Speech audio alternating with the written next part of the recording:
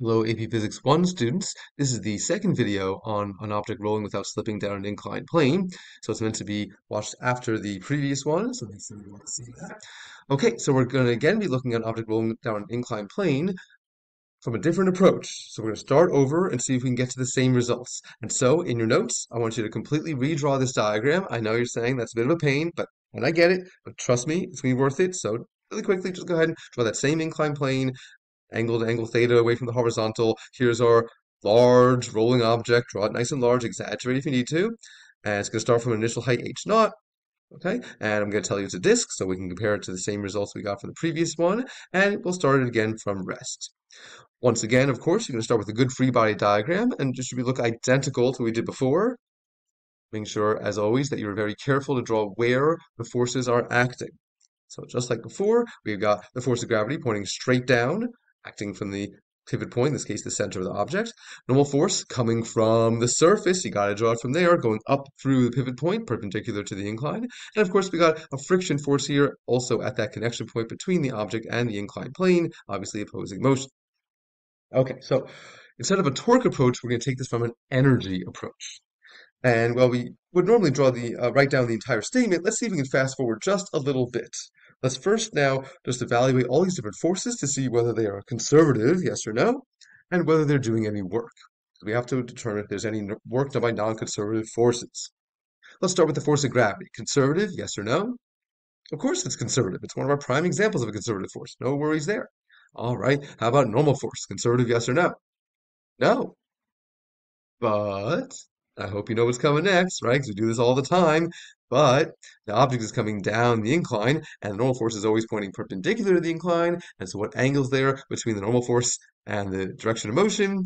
90 degrees. And in W equals F delta X cosine theta, the theta is 90 degrees, which means how much work is normal force doing? 0 joules, OJ. Okay, so we don't have to worry about it. Fantastic. All right, how about the force of friction? Conservative, yes or no? No, it's definitely a non-conservative force. Ah, so it sounds like we're gonna have to worry about some work done by non-conservative forces, right? Right? Well, wait a second. Let's remind ourselves, this object is not just sliding down the inclined plane, and it's not just rolling down the inclined plane, it's rolling without slipping, because I said so, right?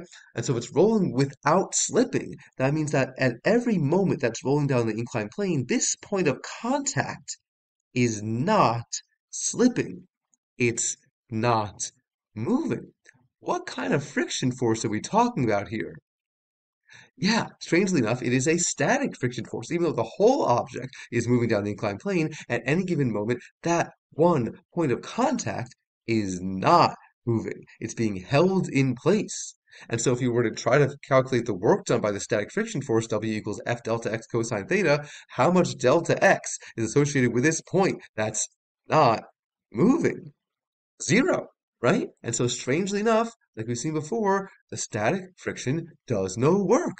So it's weird, right? We have a non-conservative force, but it's not actually doing anything. It's not changing the energy of the system.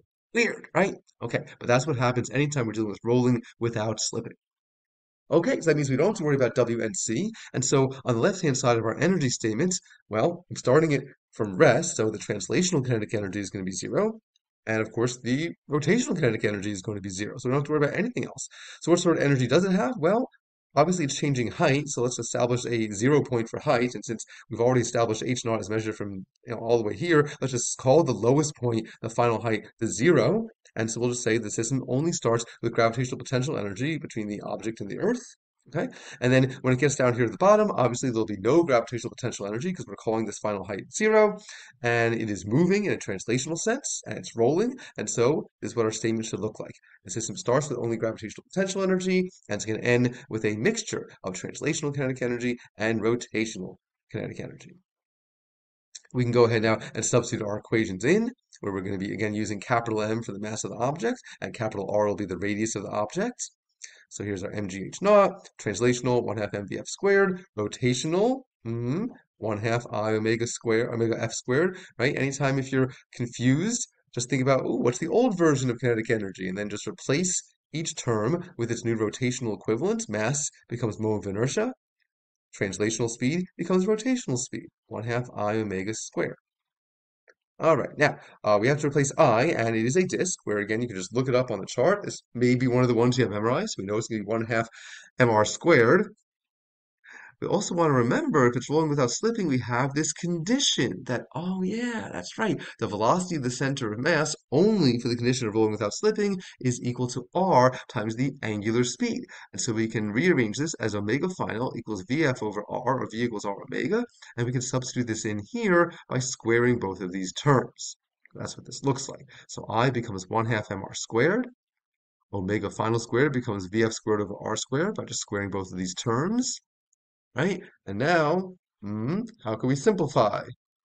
Ah, yeah, there's a mass in each term. That's going to go away. And look at this. The r squareds go away as well. So this is going to be independent of the mass of the object and independent of the size of the object. Let's cross all those off and then rewrite our statement. So GH naught equals 1/2 VF squared.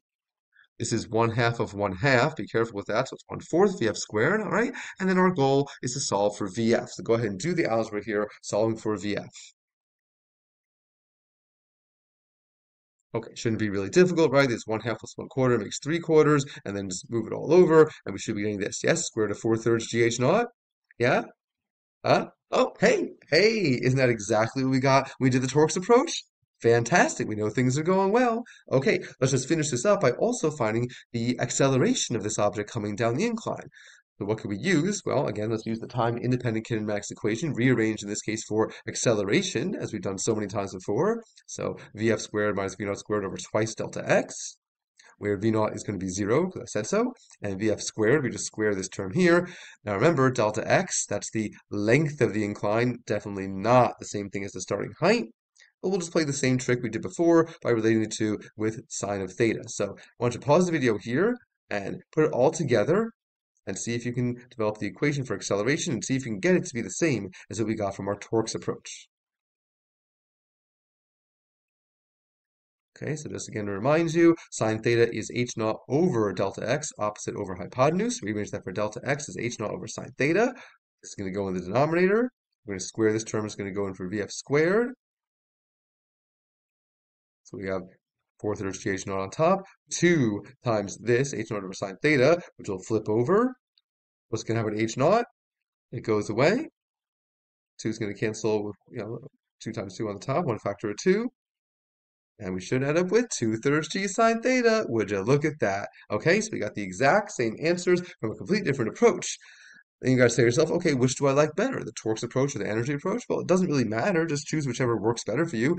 I find a lot of students tend to like the energy approach better. It seems to be a little bit quicker and, it seems to follow pretty easily. Whereas with the torques approach, nothing wrong with it, but you do have to do the sigma F equals ma statement and the sigma tau equals I alpha statement. All right, maybe a little bit more work, but some students like that. Maybe it's a bit more of a brute force kind of approach, but they're kind of used to that from other problems with forces and free body diagrams and torques. And so you get to choose whichever one you like best. It doesn't matter. You're going to get the same answer regardless.